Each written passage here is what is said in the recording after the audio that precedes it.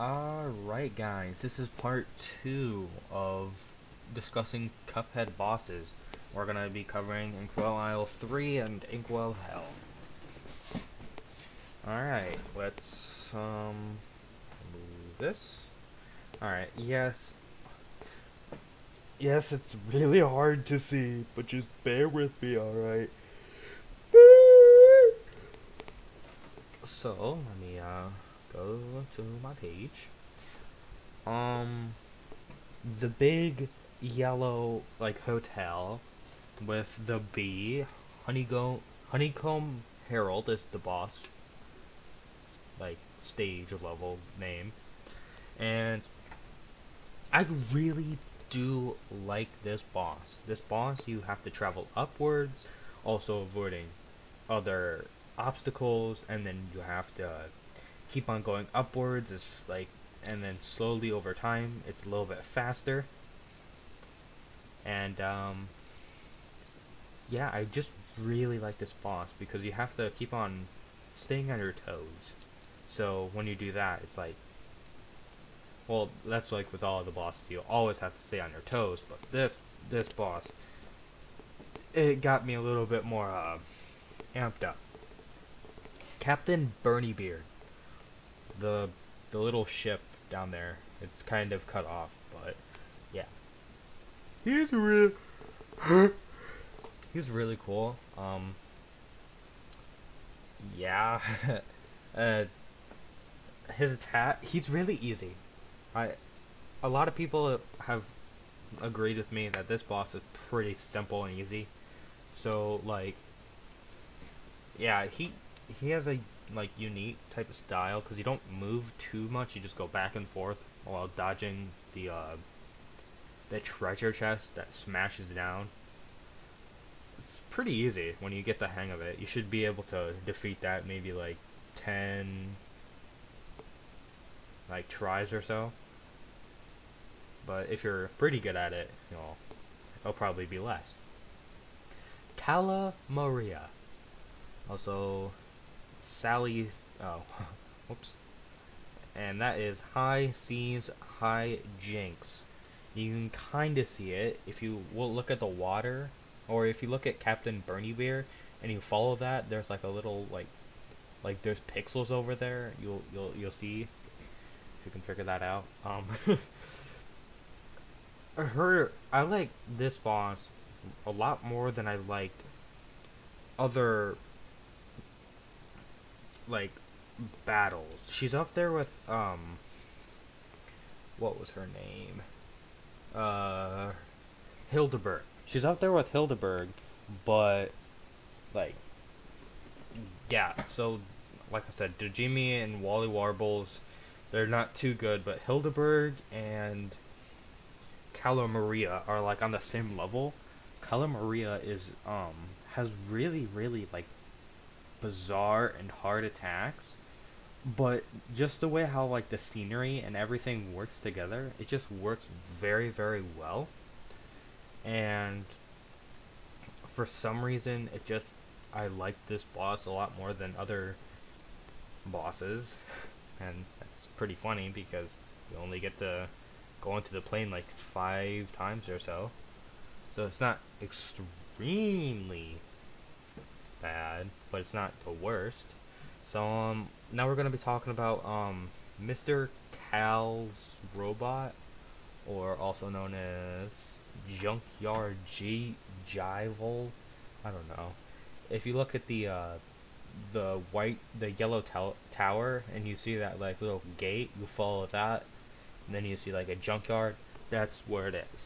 So basically, he is really hard to deal with, but I really do like his attacks because even though that this is a really long battle, I really like it. In the background, there's always something.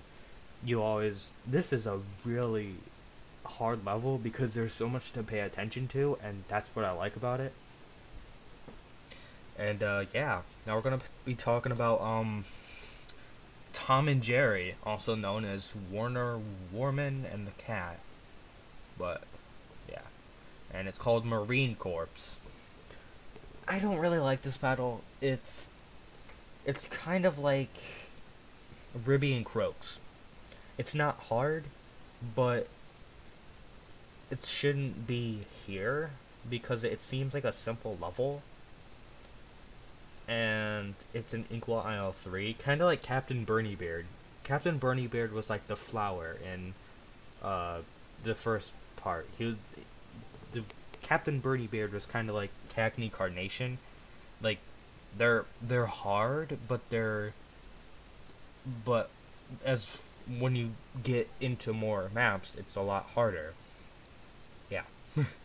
Now Stally Sage play, also from the Dramatic Fanatic. I don't like that at all, and it's just a mess. Like you have to be on your toes, and there's nothing like too unique about it. Yes, the husband got married. Woo! Cool. Okay. There's not too much to discuss with that, and I'll probably make a video about like other things about Cuphead, probably in like the next hour. So be on your toes for that. Phantom Express. I really like this battle because you had to switch between 3 different spots, and you can locate this near like the beginning of Inkwell Hell, and you see a train, and that's where you have to go. So I really like this boss because there's so many unique things. In the beginning, there's the guys throwing eyes at you that could be avoided by using either Chaser, Roundabout. I usually use those. Yeah, and like it's just a whole battle that I really like. Like everything just kind of fits in. I know I keep on using the same types of words, but this is what you're gonna get. Okay. Alright, 7 minutes, and now we're in Inkwell Hell. This should be not too bad. Okay. Inkwell Hell, and this is for King Dice. King Dice and all of his little minions. First, we're starting off with a trio of alcohol, I guess. Don't really like them. Next one. The chips that like the poker chips that move at you. They're annoying, but they're pretty simple. Like, all of these are pretty simple. They're just really annoying. Mr. Wheezy. And if you're wondering, yes, it's like the first boss, second boss, third, fourth, fifth, sixth, and so far.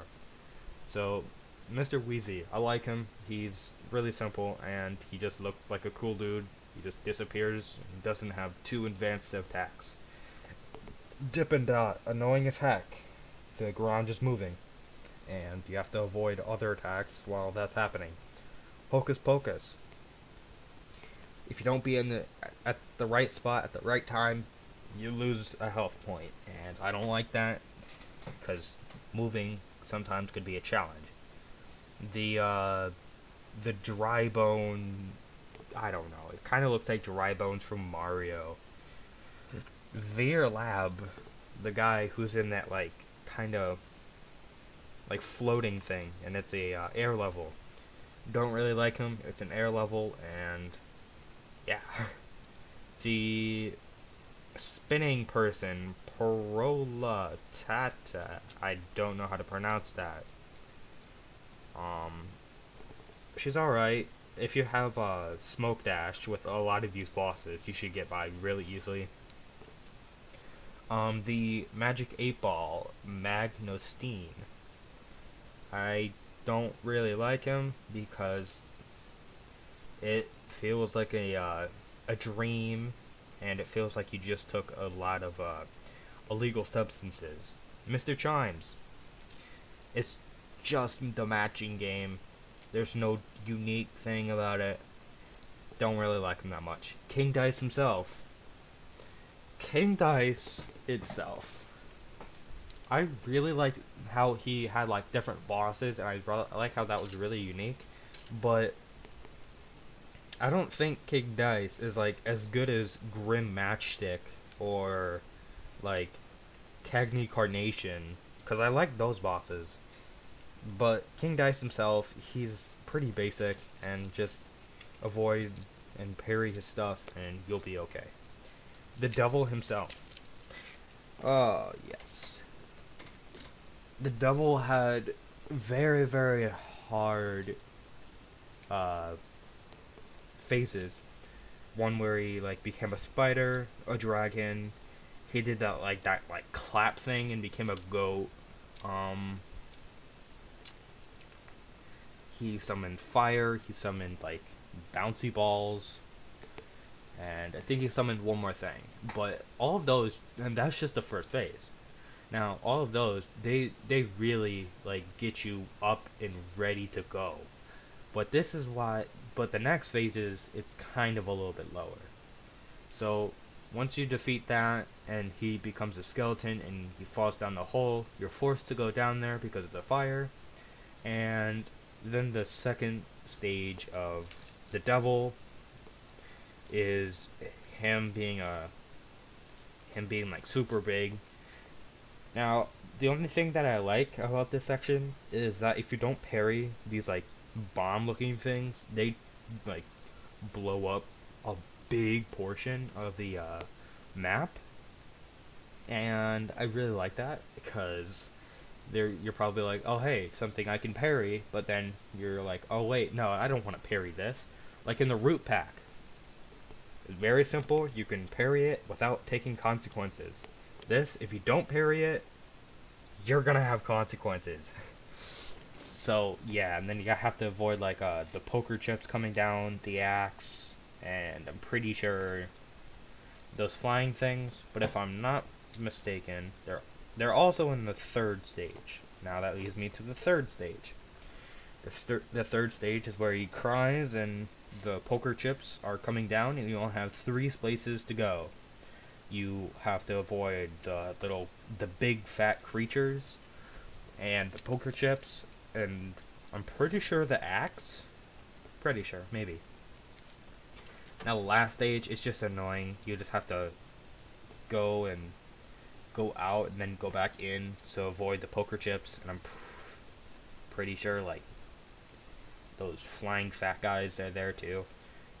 It's just a really it's not extremely hard, but there's just so many things that you have to learn that makes it difficult.